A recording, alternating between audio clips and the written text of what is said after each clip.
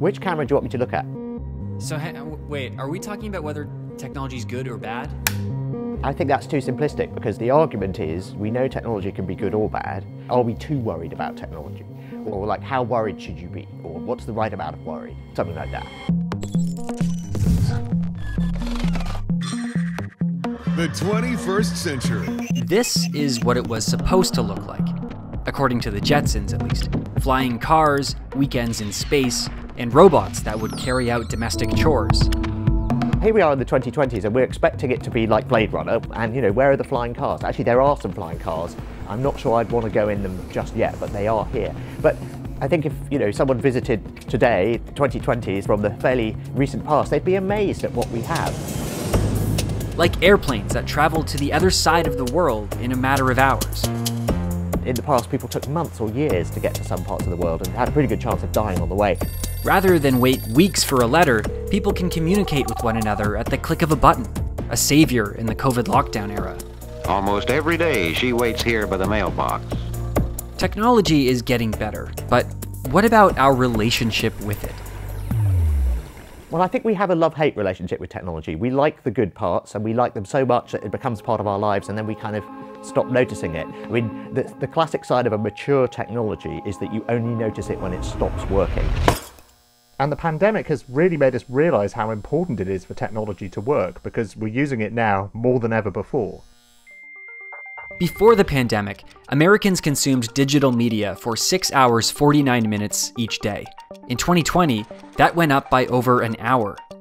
During lockdown, the internet was a lifeline for businesses and enabled social connections. Technological advances also facilitated rapid vaccine development. However, recent years have shown how quickly optimism about technology can turn to pessimism. In 2010, 2011, the Arab Spring was happening, and people were like talking about the power of social media to spread democracy, and everyone was very, very optimistic about it. And of course, that's not what happened. The same technology that galvanized people and gave the world cute cat videos also disseminated ISIS beheadings that spread extremism and fake news that undermined confidence in vaccines. It's not just that we're worried about the consequences of it, it's also this really dramatic contrast between what we thought we were going to get and what we actually got. It's easy to make starry-eyed predictions about the wonders of technology, but in reality, unforeseen consequences often dampen our view of it. Look back at history, and it's clear that humanity has swung between being optimistic and pessimistic about technology. Seeing the repeated pattern is key. Let's take a journey back in time. The Victorian era was a period of rapid technological transition, when many world-changing innovations first appeared. They had to get used to not having things that could go faster than horses, to having things like steam trains and telegraphs. You could suddenly send messages from point to point, faster than you could send an object, which had not been possible for the whole of human history. So the world changed over just a period of a few decades, really beyond recognition. And of course, same thing's happening again now with computer technology. So seeing how people reacted then can help us understand how we're reacting now. Some people were not all that thrilled. The Luddites became a symbol of the resistance against industrialization. They rebelled against the introduction of machinery in the textile industry. But were they right? To be fair to the Luddites, they weren't saying technology is bad. What they were saying was, we are worried that the introduction of this technology is going to change the balance of power between the owners of capital and the workers. And they were absolutely right. So actually, they had a point. The deeply unpopular Luddite movement was met with huge resistance. Factory owners took to shooting protesters. The army, too, was brought in. At one point, more British soldiers were fighting the Luddites than against Napoleon in the Iberian Peninsula. In the end, the Luddites were crushed into the pages of history. The Industrial Revolution was the greatest wealth creation event in history. It's very dramatic, and you've seen as countries around the world have industrialized, they've become much richer. But at the same time, it did change the balance between capital and labor. It did mean that people who were alive in the 1820s got a bad deal. In the long run, everything turned out better, but people had to live in the short run. It was a brutal time of change that brought about net benefits. Between 1760 and 1901 in Britain, life expectancy rose from 34 to 50 years of age, a nearly 50% increase. And adult literacy went up by 27% between 1760 and 1850. Then, in the 1900s, came another technological revolution: the horseless carriage, otherwise known as the automobile.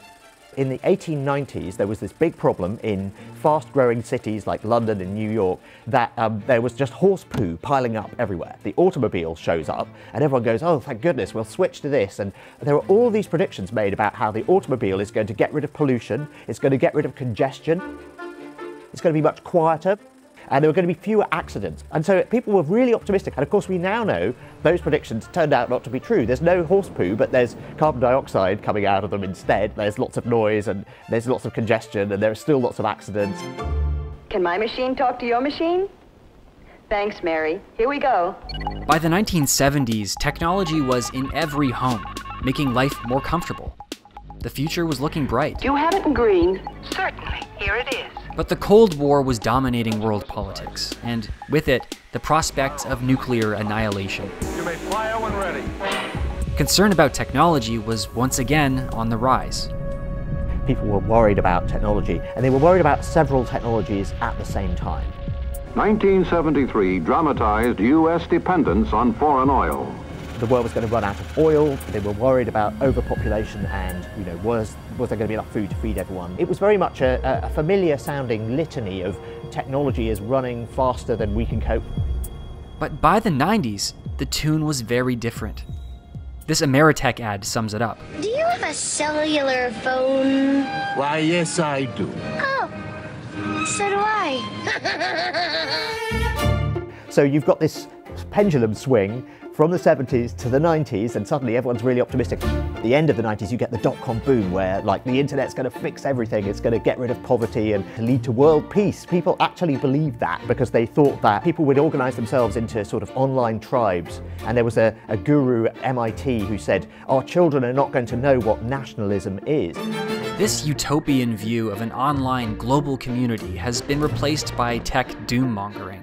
At The Economist, we've come up with a word to describe the sort of backlash against technology and against technology giants, and we call it the techlash. So how can the world get over its techno-pessimism, or techlash, and move forward in a way that's cautious but not fearful, adventurous but measured? The pandemic has reminded us of the upside of modern tech, much of which we had taken for granted. The rapid development of vaccines proves how science and technology can change the world for the better. So I wonder whether that might make some people feel a bit more optimistic about technology again. At the same time, however, social media platforms have been used to spread misinformation about the vaccines, and there has been an uptick in cybercrime and ransomware attacks. Even criminals, it turns out, can work from home. All of which is a reminder of the need to tread carefully. The pessimism and the techlash are good things in the sense that we're having that debate and we're going to move forward constructively, and if we learn the lessons of history, then maybe the pendulum won't swing quite so far next time because we won't have had quite so many problems next time around. What we don't want is overdoing the pessimism and just saying, oh, this is all terrible. There's an inconvenient truth. The solution to tech-related problems often involves more and better tech. If you look at what's happening now with the climate crisis, for example, we're really just kind of finally being faced with the bill for what we've been doing for the last 200 years, which is the Industrial Revolution. And now we've actually got to pay the bill. And how are we going to pay it? With more technology. Solar panels, electric cars, geoengineering are all possible technological responses to humanity's greatest threat, climate change. So perhaps there's a better way of thinking about technology.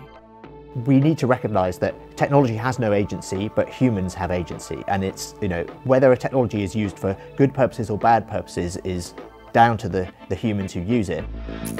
A hammer can be used to build things or destroy them. Advanced technology is no different.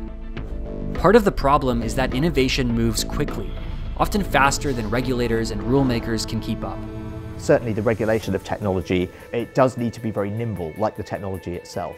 You're never going to get the rules right first time. So we're starting to see with some technologies the sort of sandbox approach. And this is where regulators say, we don't know what the right rules are going to be, and we know that we don't know. So what we're going to do is we're going to let you try doing this new thing, but we're going to be looking over your shoulder all the time. And at any point we can say, stop, we think this is having a bad consequence. People fear technology because its effects are often unknown, so mass perceptions can easily swing between bright and bleak. These swings between optimism and pessimism towards technology are nothing new.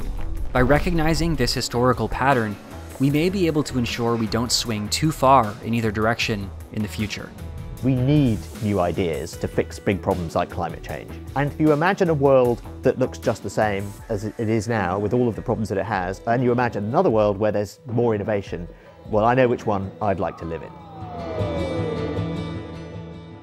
I'm Tom Standage, Deputy Editor at The Economist. To read more about our changing relationship with technology, click the link. Thanks for watching.